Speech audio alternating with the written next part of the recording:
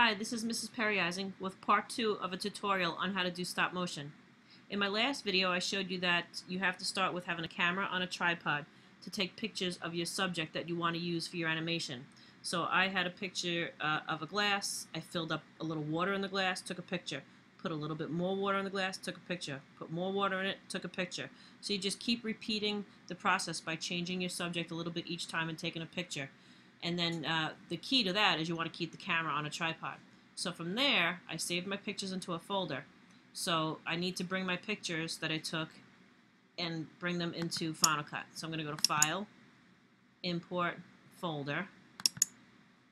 Let me find my folder. Let me type in water. So there is water pics. And say choose. So now I have a folder with pictures in it that I used in my last tutorial. So when I go into this folder, you see all my pictures. To do stop motion animation, it's as simple as just taking those pictures and dragging them, dropping them onto your timeline.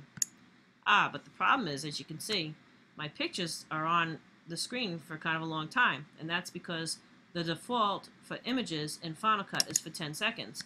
So if I was to play this, and I'll hit the spacebar to play, notice how the picture's staying on the screen, and that's not an animation. That's more like a slideshow.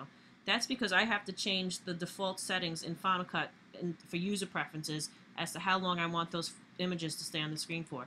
So let me backtrack. Let me delete what's on the timeline. Let me actually cut this folder. Right click, cut. Let me resave my file and start all over.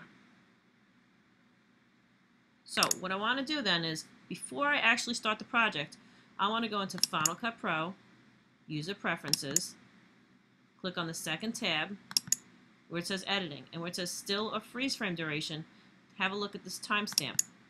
I generally read a timestamp from right to left. The first two numbers on the right, where it says 00, those are frames. The next two numbers where it says 10, those are seconds. To the left of that would be minutes, and to the left of that would be hours. So I'm going to change that 10 seconds. I don't want pictures to stay on for 10 seconds. I'm going to make that 00. I just want to try a couple of frames. So I'm going to put in 808. That's how long I want my pictures to stay on for. And sometimes after I make that change, I even go File, Save All.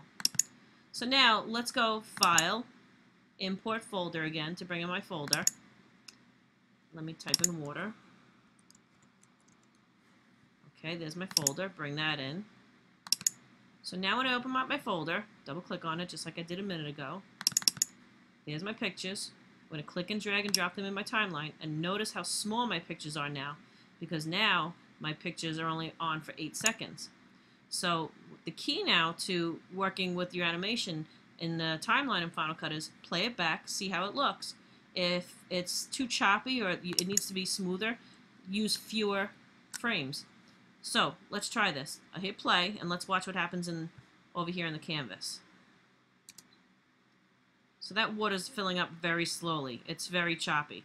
So that means I need to have my animation go faster, which means I need to use fewer frames. So instead of going through Final Cut Pro and User Preferences again, that's what I do the first time I set this up. This time I'm going to hit Command A to highlight all, and it's real simple to change the frame rate now. I'm going to right click on these, and I'm going to go to where it says Duration. And you'll notice in this box up here, it says 08, because that's what I set it for as the default under User Preferences.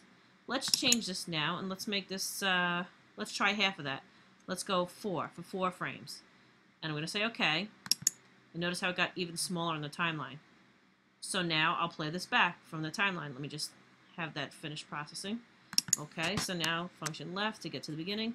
And let's press play here with the spacebar and watch it over here in the canvas. Ready? Go. Now it looked like that water's filling up. Much better frame rate.